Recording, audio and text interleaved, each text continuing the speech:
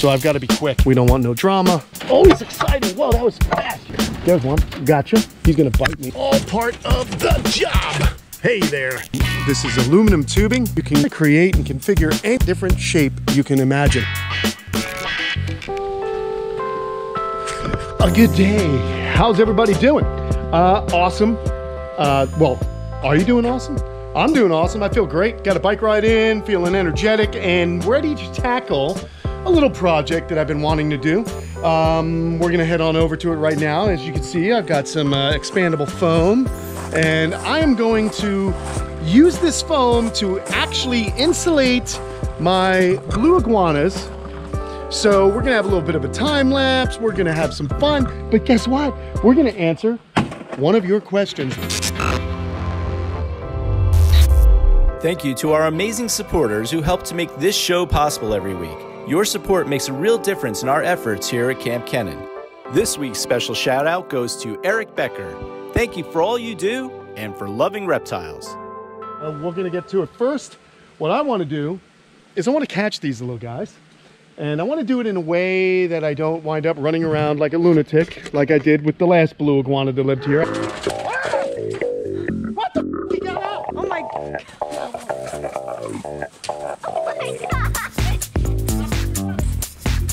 I think I caught up to him somewhere over there. He's fast, and these guys are faster because they're smaller. And there they are right now, just kind of enjoying this warm Christmas weather we have here in Florida. Are you guys excited for Christmas? Are you? I am. I mean, you know, pretty cool. I'm doing my best Santa impersonation as I'm growing the beard, but here's what we're gonna do. We're gonna open this up. I'm gonna bring this in here. I stole it from Bush Wildlife Sanctuary. Don't tell them. They give me all these containers. I forgot to bring them back, carriers. Anyway, we're gonna take this, we're gonna put it in. I gotta block the cave and catch the lizards. Then we are going to, well, then I'll tell you what we're gonna do next. So let's get in here and let's make sure these little guys, this is a tough one right there. There we go. Let's make sure we get these little guys before they go in the cave. Otherwise, I'm gonna have to, uh-oh, what happened here? My design is so good. It locks from the inside. Well, hold on, here's a little smudge, a little schmegma. Let's get rid of that. Okay. Looking good. Okay, there they are, beauties. Two little beauties right there. We gotta get in, we gotta shut this because we don't want these little boogers to go into the cave, which I've hidden here, but I forgot one key ingredient, and that ingredient is the actual carrier. So I've got to be quick. You guys keep an eye on these lizards. All right, thank you. There they are. Okay, now let's shut this before one gets out. We don't want no drama. Okay. And again, as you guys know, I do this one-handed because I try and bring you all the excitement here at Kamp Kenan. This is just a normal day, only slightly more difficult. Let's go. I'm gonna go with the, well, I'm gonna go with whatever lizard gets closest to me that I can nab. Hey there, little ones. This is for your own good. We're gonna make a little bit of an improvement on this property you're living in. Oh boy. Always exciting. Whoa, that was fast. You're fast. How about that? There's one. Gotcha. He's gonna bite me. You might be able to bite me, but maybe not. All right, so we got that one in there. That was kind of a crazy like style catch, but we got one. Let's get the other. Now this guy, the male, could be a little bit more difficult. Let him walk up there. Let him walk. Now he's jumping down. He's just, you can see how these guys will bash their faces if they're molested too long. So we want to just try and get them to relax, and then I'm gonna go for it. All part of the job, people. All part of the job. Hey there. Oh yeah, you're tough. I know, you're tough, you're tough, you're tough. Okay, so now we have another problem. I've got to somehow, I got to put you guys down right there. I think you guys can see, I don't know. I think you can see, that looks good. And we're gonna do this, easy does it, my friend, easy does it. Let's just get him in there. Okay, I think we've done it. They're gonna just be a little wacky for a minute. Now I can kind of get to work and do what we need to do. Easy, buds. I like to put this kind of right up against something so they don't get any ideas. All right, so what I'm gonna do is I'm gonna remove the rocks. I'm gonna get that gap foam. And if you look over here, why I want to do this, you know, you can kind of look, there's some kind of like gap there. So obviously heat's escaping. So if I put the foam in, it'll really just seal this up nicely. I'm also gonna foam in some of these holes. Some of the holes that you see here, because every once in a while, see these little crevices? The lizards go into these crevices, and I don't want them to do that. I want them to go into the opening, which I use this hay to kind of seal up, but I want them to go only into one area. And so what we're trying to do and what we're trying to accomplish is to make sure that they always go in their heated shelter. Makes my life easy, makes their life better because they won't get sick and they'll stay warm. So that's what we're on about. So I'll tell you what, I'm gonna put you down for a second. I'm gonna get the time lapse going, and we're gonna get this job finished. Okay, see you in a minute. Okay, so as you see, I have removed some of the stone, and basically we've exposed the corrugated pipe that acts as our cave. And if you look right there, you can see there's a gap. I'm gonna fill that in. We're gonna fill these in, and we're gonna start placing back our limestone. But what's cool is I'm gonna try and kind of get foam into all of these grooves because it'll act as an insulator. Then we'll let it dry up, and then we'll be able to put the lizards back in. It only takes a little while, a couple hours for it to dry and cure. I don't want this to get on the lizards because, you know, it's sticky, it's a pain in the neck. I don't even like when it gets on me. So, but here's how we do it. You just give it a good shake, and what you do is you just start, hold on, this is old foam because this thing used to live in another part of the camp. So what I'm gonna do is just get it in there and start spraying. There we go, there we go. This is a half-used bottle, so it's coming out pretty slow.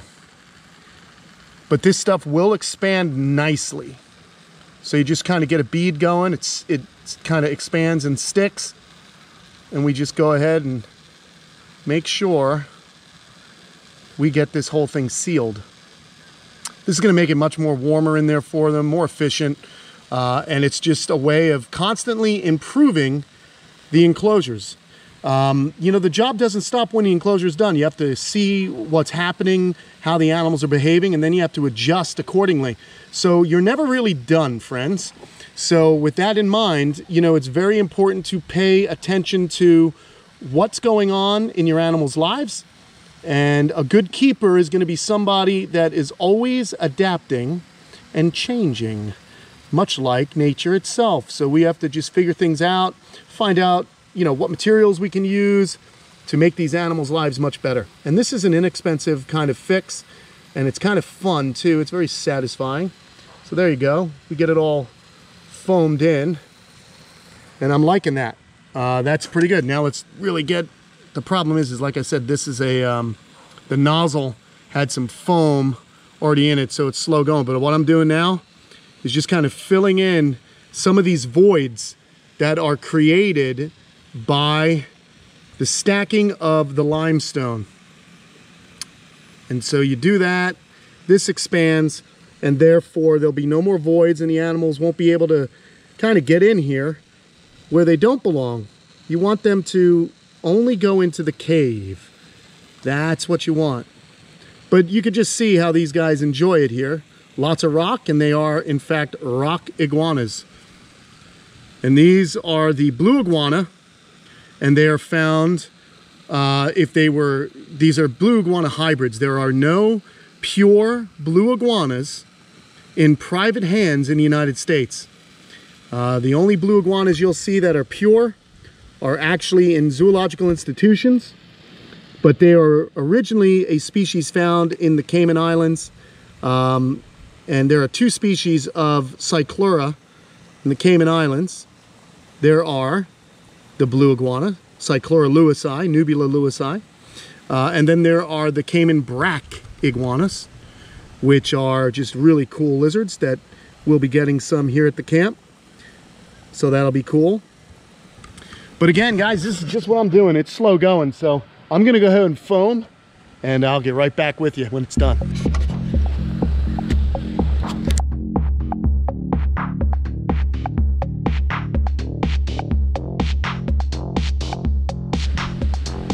Okay, so we ran out of the Great Stuff foam, but I remembered that I actually had some Aquascape Pro waterfall foam sealant, and it's basically the same stuff.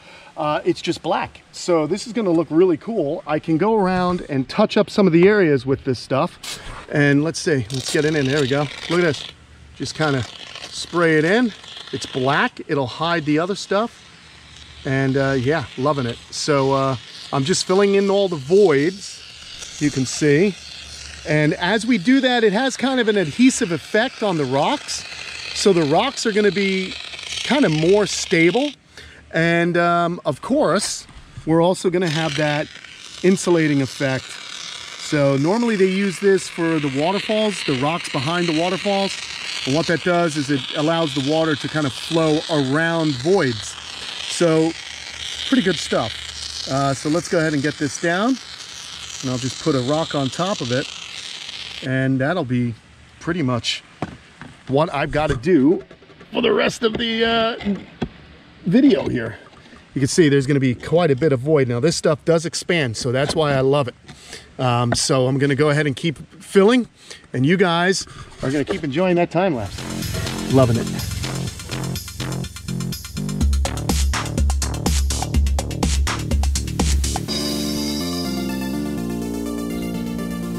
All right, everybody, it is done. We've gotten everything underway, situated. I missed a little spot here, but what I was doing is I was taking some of this sand and coquina, and you just smash it on there, and it'll stick to the foam. And as the foam dries, it then becomes hidden. So that's pretty cool. I still got to do a few more things there. The foam does actually expand. So basically, guys, this is what we were on about. We're just getting this thing a little bit more friendly for our reptiles. And you can see now there's no way they can get into those crevices. And I just throw that sand and that works really good. Look at that. Pretty cool. So I wound up really liking that aquascape stuff a lot better. Okay, so it is done. But before we get to putting the lizards back in, why don't we answer the question that was asked from one of our Patreon supporters. This answer is dedicated to you, Seth. Thanks for asking this question. The question is basically, hey, Kenan, what do you make your lizard enclosures out of? Look at that. I'm doing a lizard enclosure right now. And let's talk about it. Now, there's a couple different things you can use, but here at Kamp Kenan, I have been fortunate enough to come across this. This is aluminum tubing. It's usually inch by inch, 1 by 1 aluminum tubing, and I have something called Esto connectors, which are really great and easy way to assemble this tubing, and you can kind of create and configure any different shape you can imagine. So they make different connectors for all of that. So this cage, I actually got, someone was getting rid of it, didn't want it anymore. So what I do is I build the frame up, and then you take the vinyl coated inch by 1, half inch by 1 vinyl wire that you can get. You can check out Klubertans, that's with a K, Klubertans, do a Google search. They sell wire, and it ain't cheap, I can tell you that much. It's not cheap stuff, but I'll tell you what you should use. I've got some friends coming over from the UK in just a couple of months, and we are gonna create the ultimate lizard cage. And we're going to use something that they manufacture called knit wire. I'm really excited about it. And we're going to put it to the test. We're going to use it here at Kamp Kenan. It's a very fine stainless steel mesh, and it is very, very strong. And once you put it over a frame, it almost disappears. So I'm excited about that. Pay attention to the channel because that's going to be coming up here in March. But in the meantime, I do use this material. It's always been good for me. It cuts down on nose rub. And then I just take the bamboo and I go ahead and just split it in half, as you guys may have seen, and I kind of hide the aluminum. Now I've also used wood. wood works great. I use pressure treated wood. I still use the same vinyl coated wire. That's just the best way I've found to really make these enclosures. So over here, you can kind of see the other side. I got to get some sand on that, which I will do after this video. And you know, basically, that's what I do. It's a combination of wood, it's a combination of the vinyl coated wire, and bamboo and aluminum tube. So that's what I'm using. But wood is good. Starboard is also good. The plastic composites, things like that, things that don't rot, very good stuff. And the reptiles do seem to enjoy it. Before we get moving here though, I want to go ahead and get, because I couldn't see as I was working over here, the foam has been expanding. Let's just get some more. See, it's still a little tacky. So I can rub this stuff on it, or I can hide it with, I can actually hide it with more rock, which is probably what I'll do. Just hide that foam. There's a little crevice there, but that's not something I can't get the lizard out of.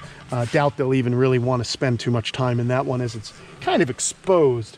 Man, all these rocks, here, this guy right here, put them right there, and now it's hidden, out of the way. What do you say we get these lizards back out in here, make them happy?